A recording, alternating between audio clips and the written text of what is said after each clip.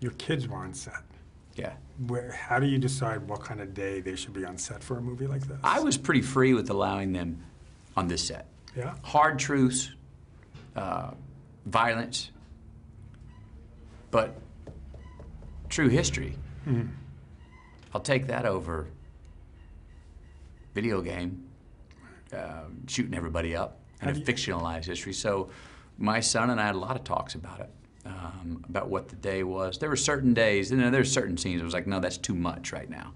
That's just going to lend nightmares, so we're not going to have them out there on the set in those days. But quite a bit, they were around. And then they were around for the fun days where I'm running through, it wasn't fun for me, but I'm running through the fields carrying my nephew and the mortars are going off. Right. And Levi's got the, at least in his mind, he's pressing the mortars to explode. Oh, he thinks he's doing yeah. it? Oh, yeah. that must be so cool You did for it. him. You did it, Levi. When do you start to talk about racism with your kids?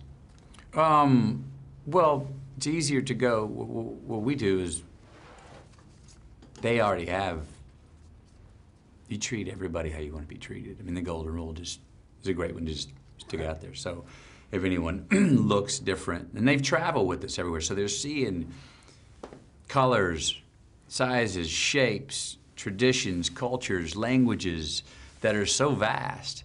And we're embracing all of them and encouraging them to embrace all of them. This is where, you know, when it's time a little bit that they got to learn about, especially the eldest, got to learn a bit about our history and things. It was like the simple question, well, I don't understand that. That doesn't make sense. And you go, good answer.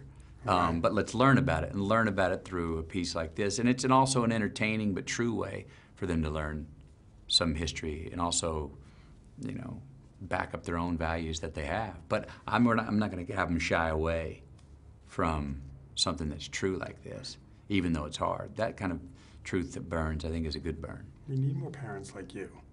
We really do. We're going to hold off at 3 kids right now.